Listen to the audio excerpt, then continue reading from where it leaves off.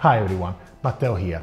In this video I want to talk about this tool and why its application with Moka pot can be very important. This is called WDT Distribution tool. In coffee making, WDT stands for Vase Distribution Technique, which is a method used to evenly distribute the coffee grounds in the espresso portafilter basket before tamping. The purpose of this technique is to ensure a consistent extraction and prevent channeling. So, the WDT Distribution tool is a specialized tool designed to help with this technique. It typically consists of a metal or plastic cylinder with small pins or spoke on the bottom that can be used to steer the coffee grounds in the portafilter basket and create a more even distribution. You can find WDT distribution tools online. There are plenty of them. Right now I'm not suggesting any in particular. If you already have one, you can use that, and maybe in the future I can collect a few of them and see which one I can suggest for Moka. Now, we can certainly apply this technique when using a Moka pot for the same purpose, and that's why I'm making this video. The main difference between distributing the coffee grounds with the Vase distribution technique and without is the level of consistency and evenness in the extraction. When distributing the coffee grounds in the basket without the use of a WDT tool, it's possible to end up with clumps or uneven distribution in the basket. This can lead to areas of over-extraction and under-extraction, resulting in an inconsistent flavor and quality of the brewed coffee. On the other hand, when using a WDT tool to distribute the coffee, the technique helps to break up any clumps and distribute the coffee more evenly throughout the basket. This can help to promote a more consistent extraction and prevent areas of under-extraction or over-extraction. As a result, the brewed coffee can have a more balanced and flavorful taste. Another benefit of using a WDT tool is that it can help to prevent channeling. Channeling occurs when water flows through paths of least resistance in the coffee grounds, which can lead to uneven extraction and a weaker and astringent taste. By evenly distributing the grounds, the WDT technique can help to prevent channeling and promote a more even extraction.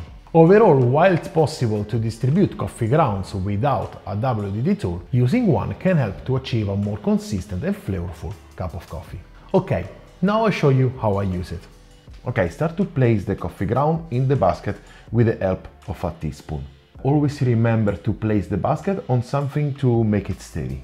Take the WDT tool and gently stir the coffee grounds in the basket, making sure to break up any clumps and distribute the grounds evenly. Okay, when you use this tool, you notice that the volume of the coffee in the basket increases.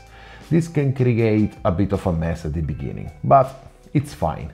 With some practice, we will be more clean. You can also use a portafilter ring, like I usually do, to keep the grounds inside the basket. Once you finish to distribute, tap the basket on the table surface to pack the coffee bed. Now you have a nice, well-distributed pack. Then you just need to finish assembling your Moka pot like you usually do, wait for the coffee to come out, and finally enjoy your cup of coffee.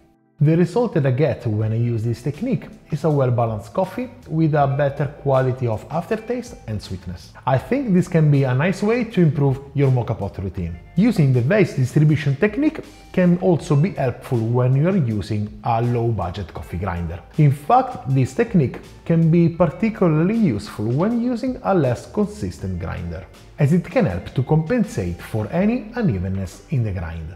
Low-budget grinders can produce a wide range of particle size distribution, which can result in uneven extraction and an inconsistent taste. So, by using the WDT technique, you can achieve a more uniform extraction and a more consistent taste. However, it's worth noting that using a WDT tool can improve the consistency of your coffee, but the quality of your grinder still plays a significant role in the overall quality of your brew. A low-budget grinder can limit the potential for achieving a high-quality extraction. In other words, while using a WDT tool can help, it's still important to use the best grinder that you can afford to produce the most consistent and high-quality coffee grounds. Let me know what you think about this technique or your feedback in case you already tried to use a WDT tool with Moka pot. you can just drop a comment in the section below.